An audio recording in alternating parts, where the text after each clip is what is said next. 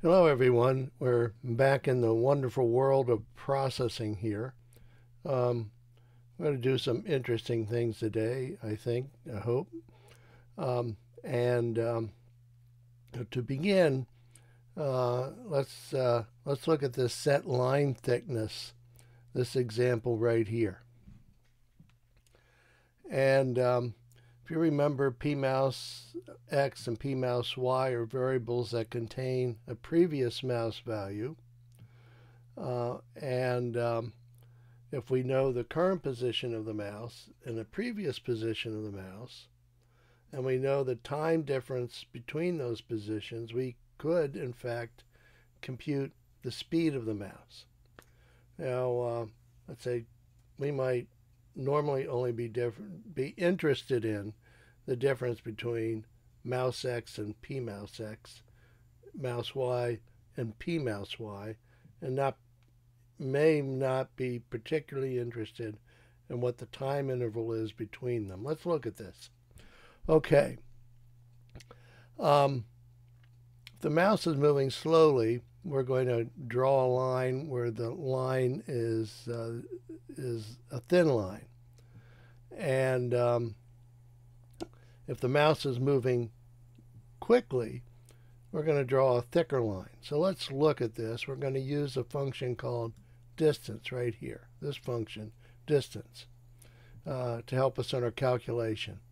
So let me pull up this code here in this example and put it in our sketch window. Okay, let's see, I want to skip a line here. Okay, now we have, okay, in order to do sort of good drawing, good programming practice, let me indent these there like that. Okay, now we've talked before about void setup and void draw. Void setup are things which are done once, and void draw is basically a loop. It just repeats over and over and over again 60 times a second. Okay, so we're going to look at, we're going to set up a variable. We're going to call it float weight, which will be relate to the thickness of the line we're going to draw. And then we're going to use this distance function, and we're going to do mouse X and mouse Y as the first two coordinates to determine what the current position of the mouse is. P mouse X and P mouse Y give us the previous position of the mouse, and distance tells us what the distance is between this point and this point. And I believe it's using the Pythagorean theorem. And we can experiment that if you like to see if that's what it's doing. We do float weight. Now we're going to do stroke weight, and we're going to use the weight variable for our stroke weight. And so distance, computing the distance between this point and this point, the larger it is, the larger weight will be, and the thicker the stroke will be. So this is how this is working. And we're going to draw a line, mouse X, mouse Y, P mouse X, P mouse Y. So first time through, it calculates a weight, draws a line section, line segment. Then the next 60th of the second, these variables are all different. It computes a new weight and then continues drawing the line between our new mouse X, mouse Y, and P mouse X, P mouse Y using the new weight. So let's run this. Run. Okay, here is our sketch box. Size is set up here. Okay, original stroke is 0. You see that right here. This is a transparency. So let's see. I'll go in here and I'll draw slow. See how thin it is. Now I'll speed it up. And you can see the line gets much thicker as I speed up the motion of the mouse. Okay, so that's pretty interesting and a good example of this process. Now, as I said, I want to know what what distance computes. Now, if we want, we could write up here. I think maybe I will make that a homework question on distance. I'll have to remember to do that. Write myself a little note here. Okay, now with that, let's go on to the next example. Easing. I've used easing on several occasions when writing graphics programs. And the idea behind easing is that we don't want to have, when we draw a line, let's say with a mouse, we don't want the line segments to have sharp corners separating the positions of the points. We want to have a more smooth line. And we use easing to draw a more smooth line. So with that, let's look at this example right here to explain that. Here, don't save. Now, so what we're going to do here is we're going to set, again, x, it'll be a floating point variable here, and I set it up here. We set this variable easing to be 0.01. Now we do our setup function right here, and the only thing in setup here is to set the size of our graphics window. We do void draw, which is going to be executed 60 times a second. We set another variable inside void draw. Now remember, when you set the variable inside, it's defined inside this operation, but if we try to do something with target here, target, outside, it's undefined. And I'll try to show you that with an example. Okay, so float target x equals mouse x. Now, remember what plus equals is. Plus equals gives us, we take whatever the value is in the variable x, and we compute this expression, and then we add this value, whatever it is, to the previous value of x to create a new value of x.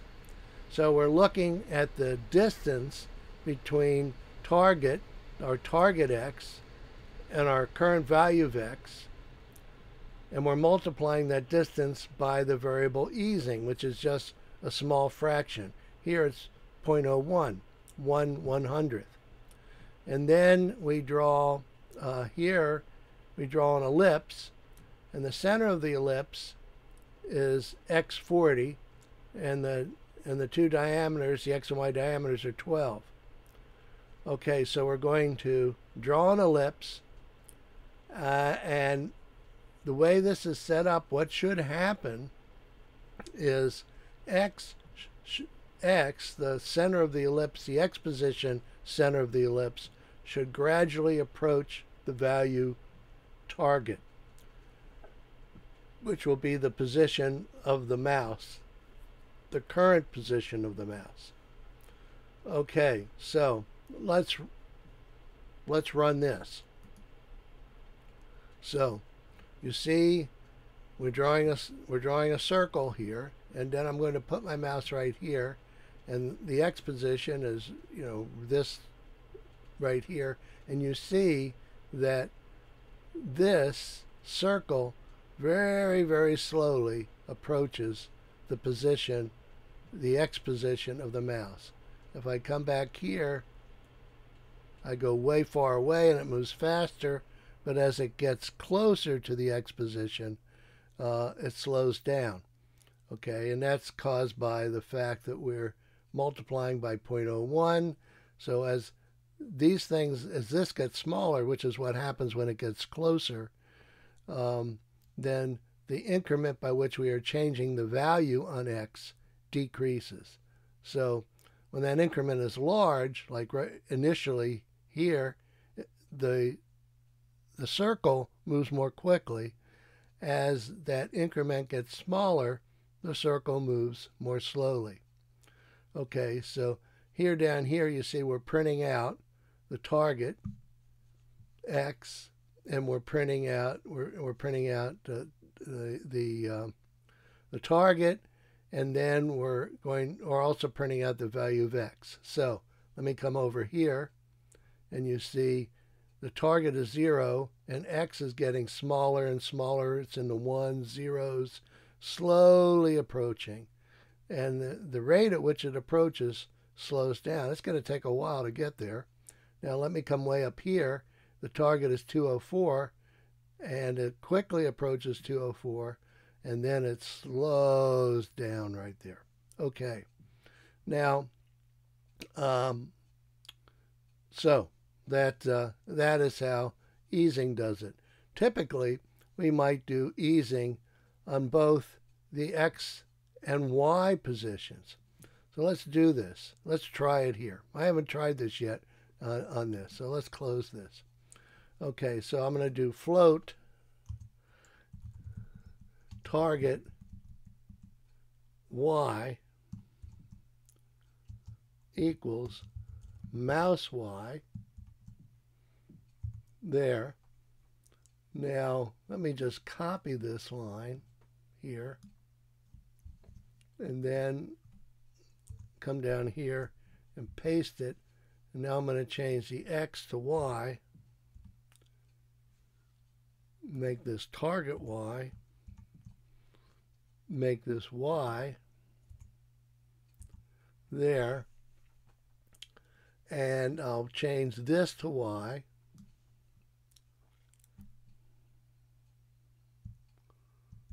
there, and I won't change the print statement. Now let's see what happens with this. Y cannot be resolved to a variable. Why? It's because up here I forgot to set it. Okay, so I haven't told processing that y is going to be a floating point variable. There. Now let's try it. So here's our window. Now you see how that circle approaches the position of the mouse, and then when it gets to the mouse, it kind of stops. Here, if you look at the printout down at the bottom window, it's still moving really slowly, okay? And there, it finally stopped. It finally got close enough to where it stopped. Okay, so now let me save this file. Save as, and I'll call this easing. Okay, so that's easing. And then after my example, I don't think this is going to be adding any extra information for you. Smooth lines with easing, which is exactly what I've done here in that example. But let's look at this example right here, and then we'll be done. So let me copy this out here. Let's copy it. The programs are getting longer, if you notice that. Copy this. Okay, now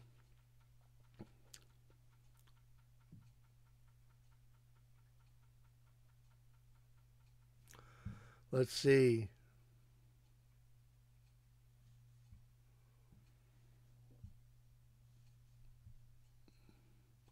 Trying to figure out if this is copied right. Void draw float target x equals mouse x.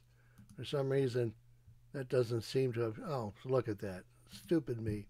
I didn't copy this here. Let me just type it in. Okay, float target x equals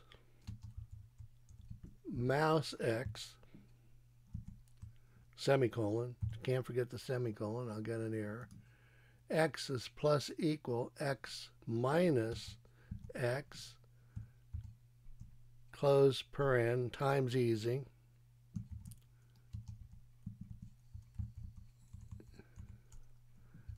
There. Float target y equals mouse y. Well, I forgot my semicolon here. Float target y equals mouse y.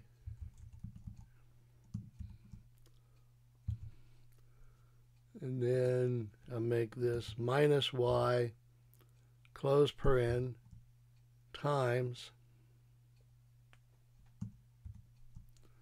easing, semicolon. And I think this might work. Let's try it. Let me do since this is going to be inside void draw, again, proper programming etiquette here. Let me just move those over. So everything inside the draw function, the void draw function, is now indented. So it's clear what the boundaries on the function are. I run. Now I have this. What happens here? Look at that. So notice as I move the mouse faster, it gets thick, just like that first example. And then as the distance between the mouse position here, look at it here, move it fast. When I move it fast, the line gets thick, and then as the distance between the line point ends and the mouse grows smaller here because the mouse isn't moving, the line gets thinner. Okay, so there we go. Pretty interesting. So that's my example with easing. Now, easing can be useful in doing graphics. Obviously, that's what we're using it for. And with next time, I'm going to talk about mouse clicks and how you can manipulate things by clicking the mouse. Okay, so with that,